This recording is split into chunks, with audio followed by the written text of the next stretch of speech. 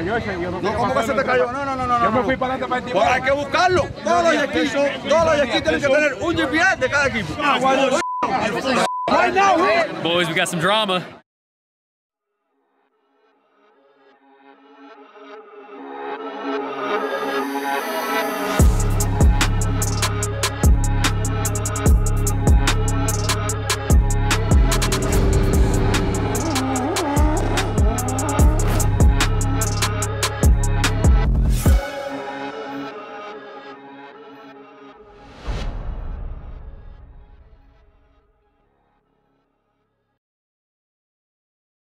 What's up guys, Javier from That Racing Channel. Welcome back to another one. Today we're at Hydro Drags 2023 in Lake Alfred, Florida. Word is some of these jet skis are making upwards of 1,400 horsepower, running massive turbochargers, nitrous, methanol, you name it. Last time we were at Hydro Drags, we filmed the world record, which was 135 miles per hour on the water.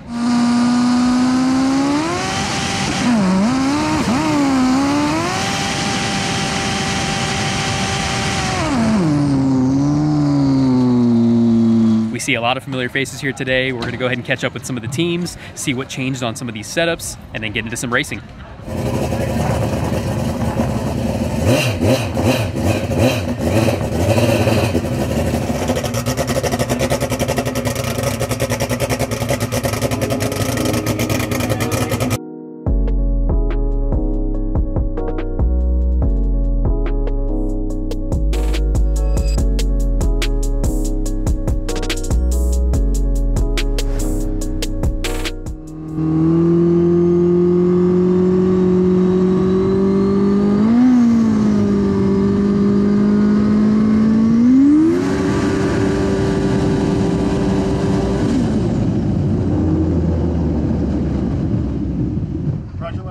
Yeah. But it still runs? Yeah, 142. 142? 142, yeah. You need 142 right now? Yeah. Damn, let's check it out, let's check it out, let's check it out. 142 guys, 142. That's a new world record.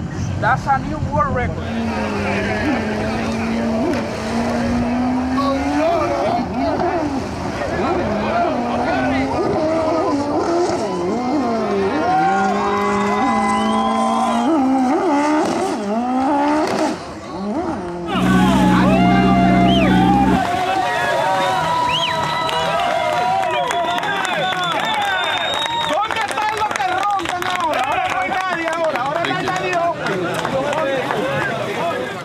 That is absolutely insane, guys. 142 mile an hour on the water on a jet ski.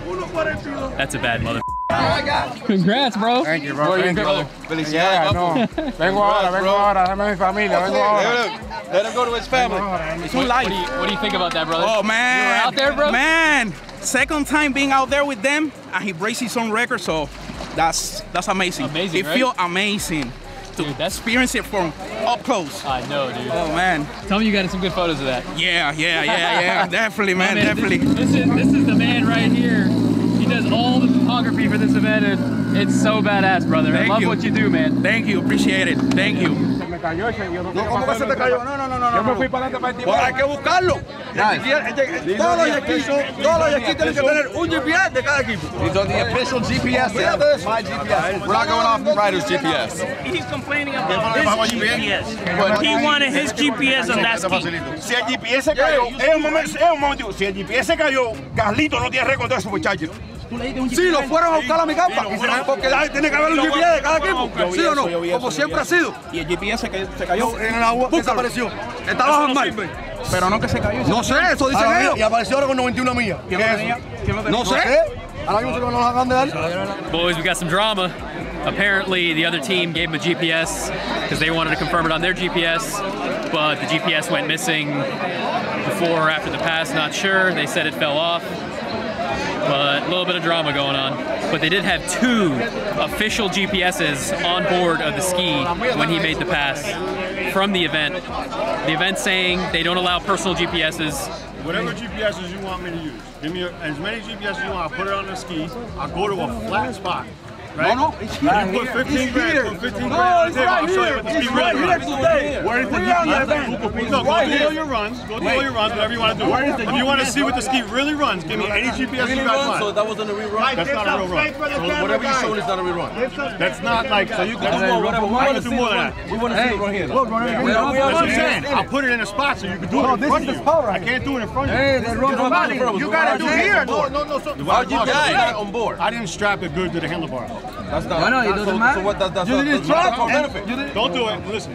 Don't count it. Go out there and run what you guys run. Don't count it. So don't count it. That's it. Don't count it. Don't run. But don't listen. You guys are racing me. We are.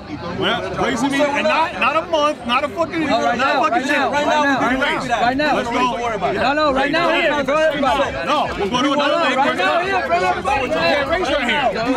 All you guys. Right now, here. Guys, race director said unofficial. Unofficial. We don't agree. Some other time.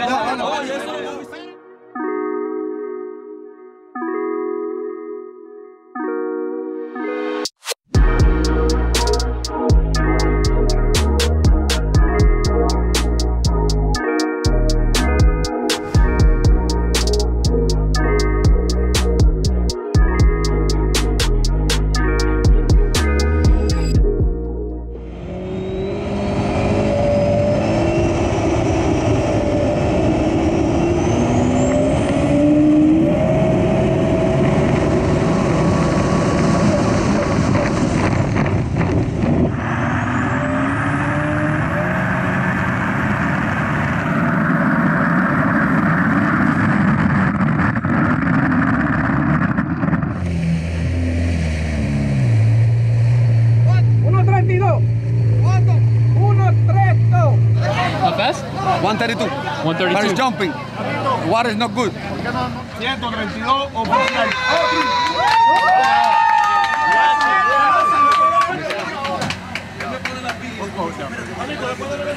Congratulations. Nice work.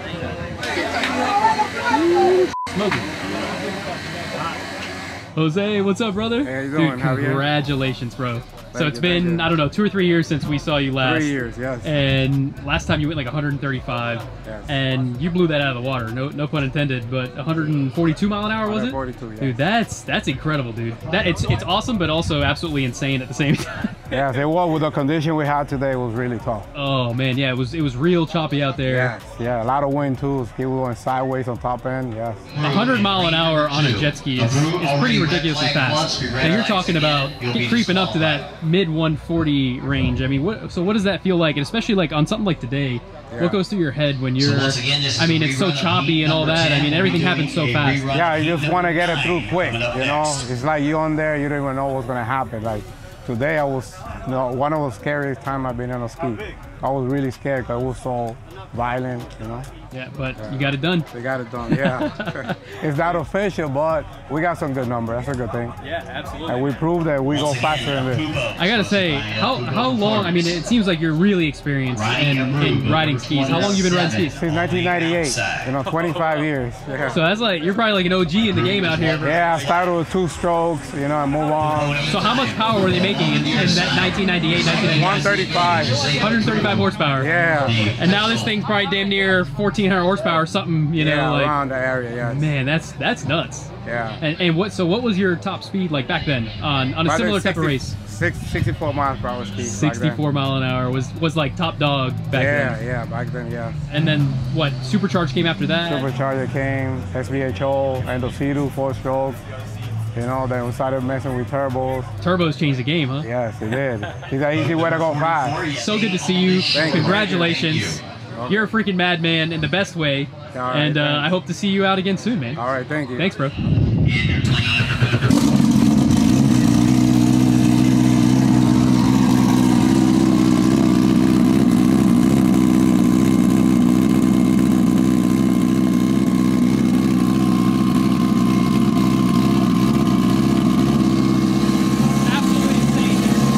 Absolutely insane. Oh my God. Yo, what's up, brother? What up? It's good to see you, man. Good to see you. It's been a couple of years since we've been out here, and we came back out to check out pretty much the craziest jet skis in the world. Just like last time, you're in the heat of things. Yep. We don't disappoint you. Give us a rundown, man. You guys made a hell of a pass, and you went 142. Yeah. And there was a little bit of drama going on there, but you know we'll get into that.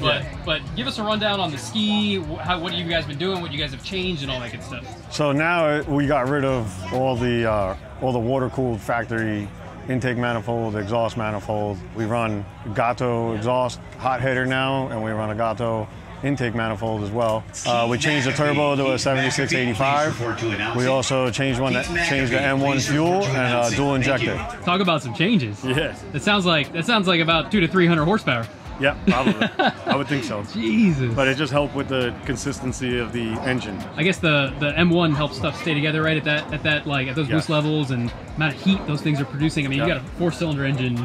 It's got to be cranking out 1400 or something, or you know, yeah, I mean, if you had gas based on fueling or something, you know. Yeah. Boost wise, we're running like 68 pounds, and you know, nitrous as well on top. Nitrous on top? Yeah. Dude, how much you guys spraying? You know, it's over 100. So I won't disclose how much, but we started finding the limitations of the block. We started splitting blocks from the horsepower, so now I can't run all the power that it could run. I have to keep it on like maybe 70%. And Jose Luis has got a set on him, bro, because I wouldn't touch this thing with a 10-foot pole. I don't even know how he wanted to even do it. I mean, look, we're 3 years later, and the 135 is still not even broken. Right? So last time, to give people an idea, it's been 3 years. You guys blew pretty much all the competition out of the water last time with 135, which I don't know what the record was before that. It was like almost 128, yeah, so we put 7 on it. It was a good jump. Yeah. And that held for 3 years.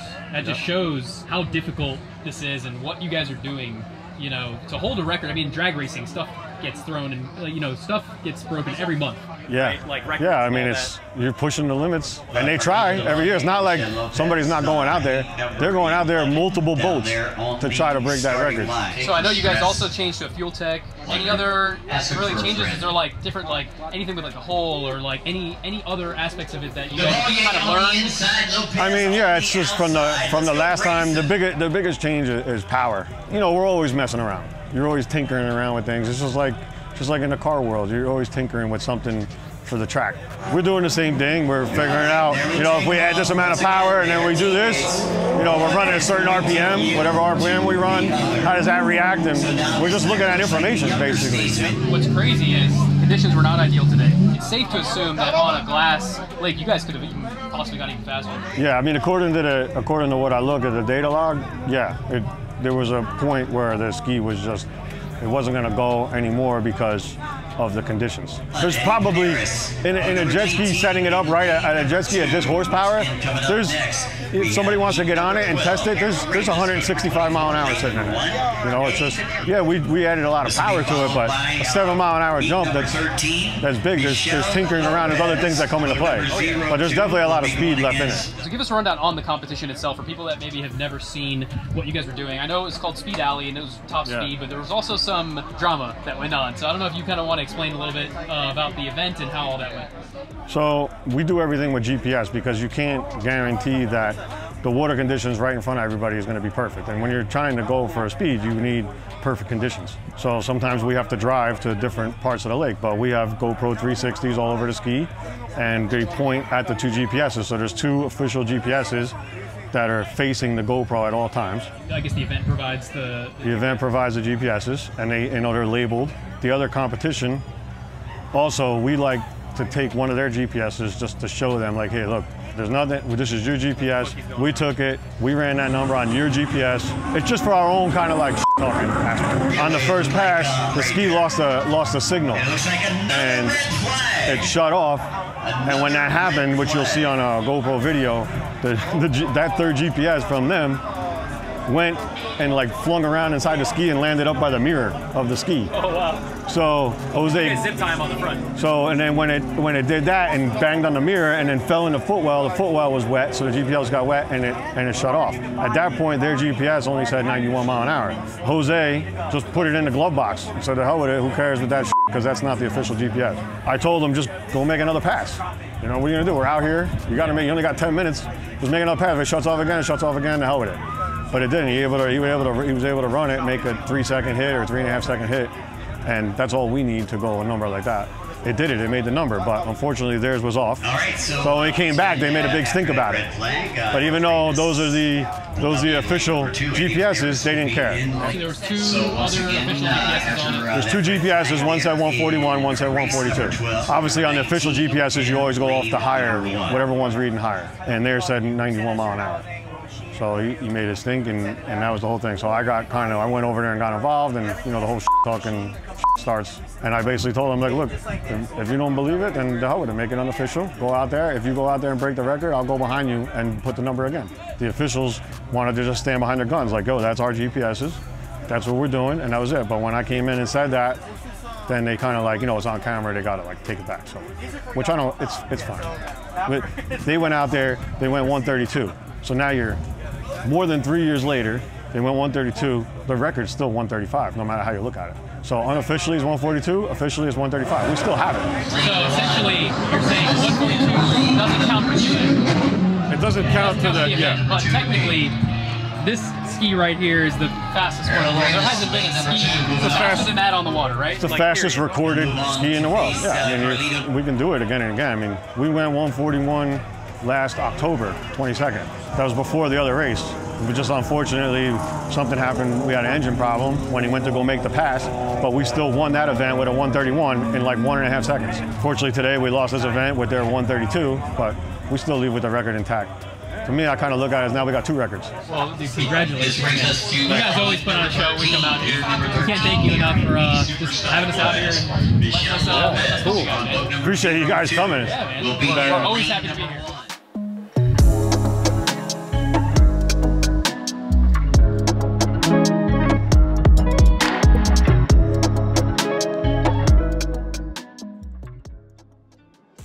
What's going on, brother? Hey, man. Thank you. It's very good to see you. We're out at Hydro Drags 2023. It's really good to see you out here. You got a really cool jet ski behind you.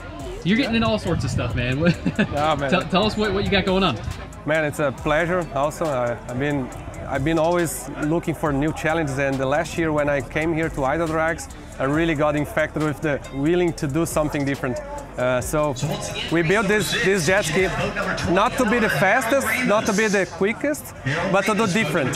So everybody said you cannot do a compound turbo with a supercharger on a jet ski. We did it. So everybody was saying that, oh yeah, a lot of the problems with the Yamaha engines, like oil problems or oil supply problems, could not be fixed. We fixed it. And obviously, being from Field Tech, our challenge is to create the plug and plays and the harnesses for all applications. But in reality, I use that as an excuse some of the times to build some cool stuff. Yeah. So we literally did everything we learned from the car world into this. Obviously, there's very specific difference between cars and jet skis that we've been learning, especially on the pump and the hood. But the engine was kind of a cool challenge because we could show some of the really different stuff. So let me get this straight. This has what looks to be like a massive Garrett turbocharger, but then also has a charger on it. Yeah, so we kept the stock supercharger. The first time we broke a few of them because obviously it's not built to handle so much boost.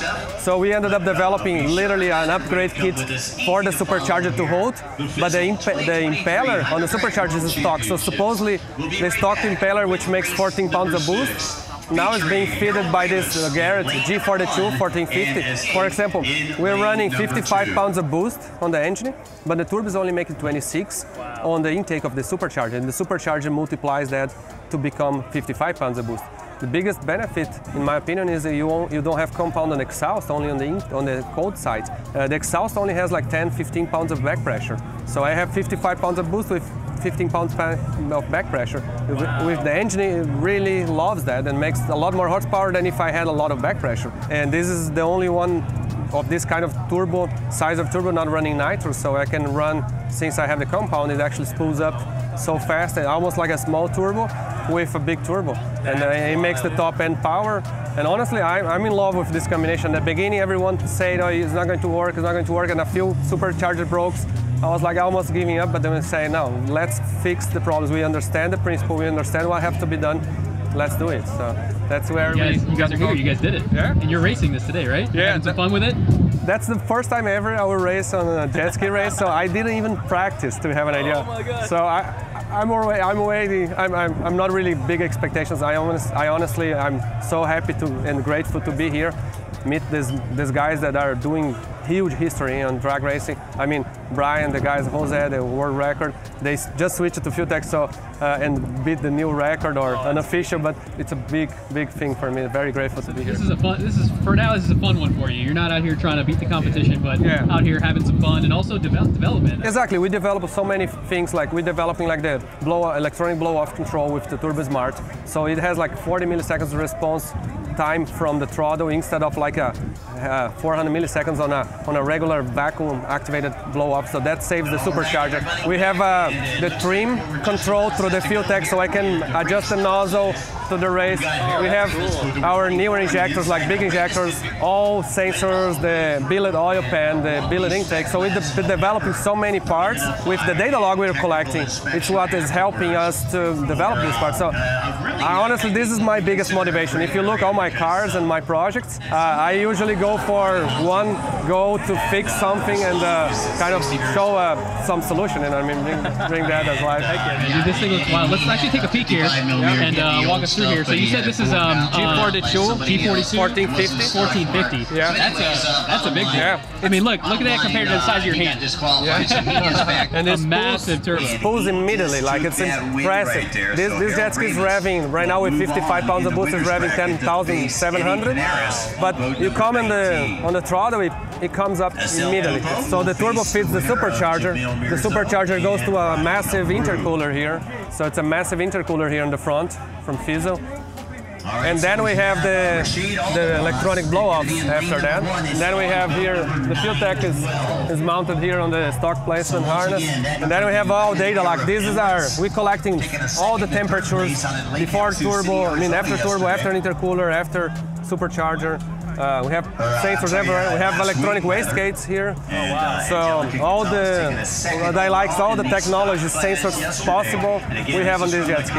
That's awesome. Are you able to like start up the constellation bracket? So the yeah, sure. On in the heat number 8.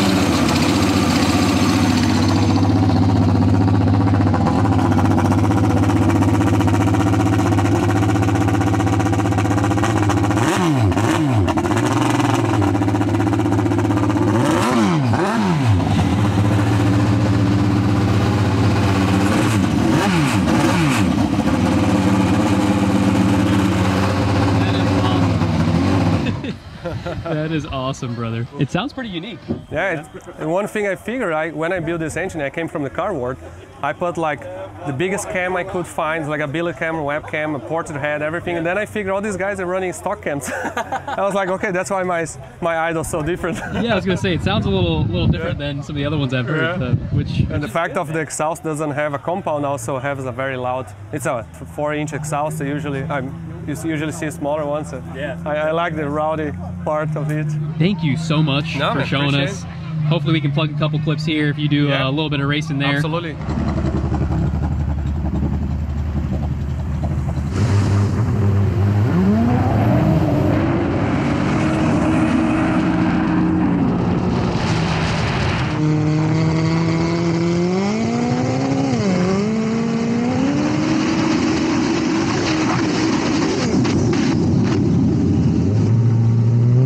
Good luck out there. Thank you. And have fun, man. Yeah, and you need to come to my place and I'll show some of the other cars. Oh, we're so down. We're so down. We've been watching all of your stuff for years. So thank you. So we'll definitely make that happen. Appreciate it. All right, brother. Take care.